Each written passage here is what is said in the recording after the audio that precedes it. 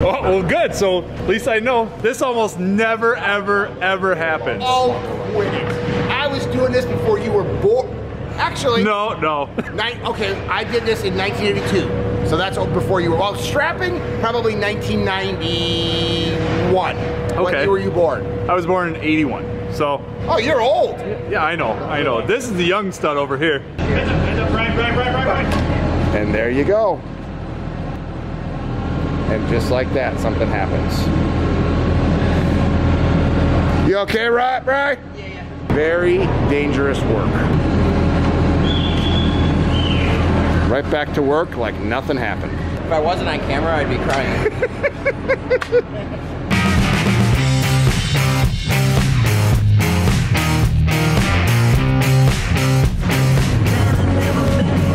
All right, bub. Day 4, right? Last day. Last day is definitely crunch time, and you can feel it kind of in the air where everybody's buzzing around. You guys stayed late last night to finish off this seam that ran down through here, so that now we've got all the liner that we need, theoretically, unless you overbuild it, like some people that have been before you, but that's what I do. It happens. I love it, dude, because we've set a few rocks in through here to continue that stream and starting to get into that little waterfall that's going to be over there. So we have that to finish today. Walk me through. So we've got just kind of detail stuff following over here, and then explain to me this area over here as well. So here, this is the hot spring. We're gonna have fire in this fire pit. We're gonna have 3 fire basalt columns, I think, over in that corner and here too, a couple clusters. So this hot spring, you won't really see any of that inside, but when it gets up to full level, we're gonna give the illusion that it's flowing into the stream, down into the trout stream. That's the way they work in nature, so I'm gonna mimic that look. Now there's gonna be a hell of a lot of movement in here. I saw we've got a bunch of aerators and color lights, and it'll be kind of a boiling, steamy effect. Actually, the water's gonna be hot. We're gonna heat the water too, so. You gonna get in there with your mankini? Oh yeah, we'll get in there. Cool. That's all buttoned up. It looks amazing. Can't wait for you guys to see it. Dude, it does. Because right as I got back here, you had just plugged the pump in. We had just enough water in the stream, and you did, and it looks freaking incredible. This thing is pretty awesome. This whole project turned out almost exactly how I had it in my mind, which isn't always the case. Sometimes the stuff changes, but this turned out pretty awesome. You can see we've got Daniel over here. Antonio's working on what will be kind of that faux infinity edge, or maybe we'll make a game day decision and see what happens over there, but it looks awesome. We have 2 spillways plumbed up, so it's going to flow over that lawn. Fantastic. Yeah, that's fantastic. Awesome. Well, we will check back in a little bit, but until then, enjoy the B-roll and enjoy the montage. We're going to get cooking.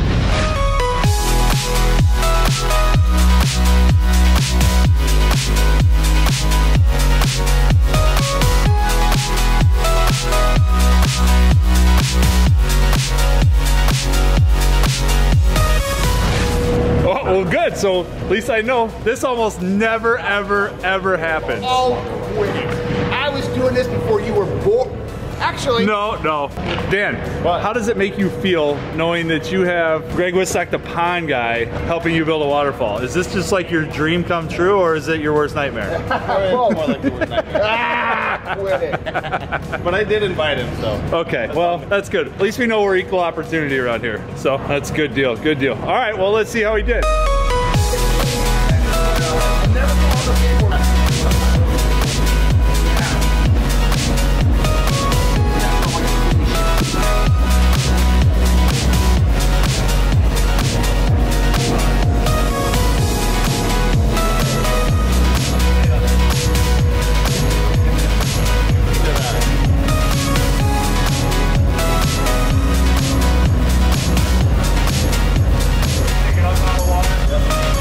This is the second time this rock is being placed. Pulling the liner back, digging out, pushing it back, putting the rock into place. Doesn't fit, pull the liner back, dig it out, put it back, and this is the jigsaw puzzle. So every water feature is a jigsaw puzzle, and you can't order the rocks. You gotta look at the pile of rocks and figure out how it goes together as a jigsaw puzzle. And it just doesn't snap in the first time, you gotta move it. But let's see how this joint looks now.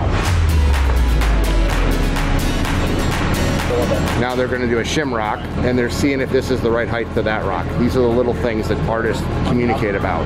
And then the artist communicates with the operator with hand signals to make sure that it's right. And there you go. And just like that, something happens. You okay, right, Bri?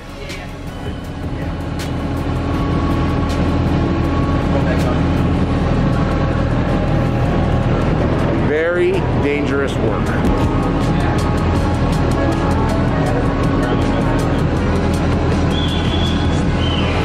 Right back to work like nothing happened. If I wasn't on camera, I'd be crying.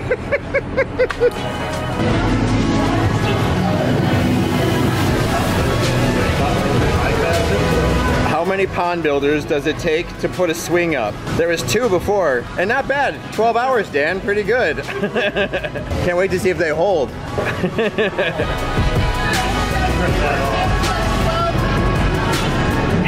Yep. It must mean if we're swinging, it's got to be pretty close to being done. I saw you swinging over here and I couldn't resist. It looked like fun. Heck yeah. Dan, awesome idea with the swings. Thanks. Do you think it'll actually hold me though?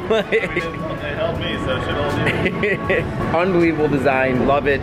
What do you think your favorite part's gonna be? Honestly, I think it's that small waterfall, a little mossy. The mossy falls. I don't know. I like it all. I love this big waterfall.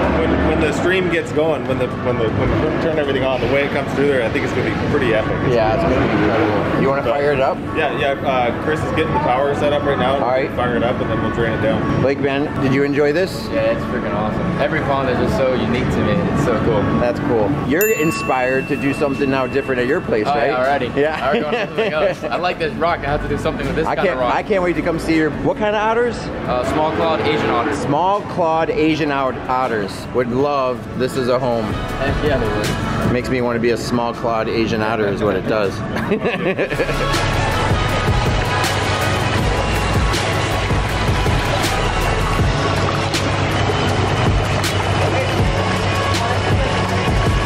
Hey, what's up everybody? Ed the Pond Professor here. I am with Roy and we are just pulling up over at Max McGraw Wildlife Foundation. So this is the location, probably about 30 minutes from our office. Really, really cool place. We have been here before. We've hooked up with our buddy Gordy. Definitely check out some of those old videos, but we are here to pick up some trout today. So stand by for this. This is gonna be a cool one. Okay, Austin, where are we going right now? Max McGraw. Okay, and what are we doing, Blake? Going fishing. We're going, yeah, that's it. We're going fishing, and we're with Cynthia. Are you excited about this? Oh, I'm so excited. So we're following Roy and Ed, and that vehicle right there is filled with a tank, and now here we are at Max McGraw's. Now we've actually got to figure out how to get it. All right, so we are walking on over to the trout stream, which is awesome. I have been here during the summer. I've been here during the fall. I've never been here during the winter time, but it is a spring-fed system. So this is the perfect habitat for these incredible animals. So what I love about this is, as soon as Mark and Dan started putting their designs together, we knew this would be the perfect place for us to get the fish for their cool northwestern stream system. Oh, check this out. Look at that. That is awesome. So again, spring-fed system. The water is always going to be flowing. The low 50s, maybe upper 40s. But look at all that steam rising up all this off of How beautiful is that? Absolutely beautiful. I love they actually have like watercress and stuff growing around the perimeter, which is a really cool indicator for good water quality. Last time we here, I remember seeing a bunch of trout up in that upper section, but then that lower part, I could actually see fins coming up all over the place. Those guys are active. It's a cold water species. They love highly oxygenated water. So this is going to be really cool to see. So this water never freezes, Ed? It shouldn't. It shouldn't. It should not freeze. Well, let's go up here. Let's go check out the big boys up here.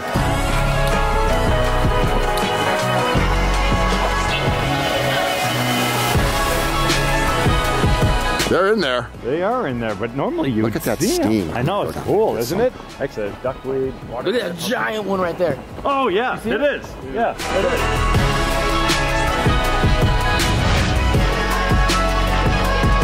This is so cool. So what's the story with this stream? The stream, when Max McGraw was alive and he was building a stream, they were digging about 200 yards up this way is what we call the head pool. And they dug into like an artesian spring. We're blessed to have this in northern Illinois where it's produced between 600, 900 gallons a minute of groundwater. So we're able to support a trout population. It's a put and take trout, so we stock them and people catch them. But the water's cold enough and it doesn't freeze and it's ideal for the trout. So we're really blessed to have this on our property. What's the temperature? The temperature right now is about 48 degrees. Okay, 48 degrees. Okay, that's good because we don't have to make it too cold. Okay, because we're putting snow in right now into the pond. Oh, that's a question that Mark Yeah, wants to know. yeah.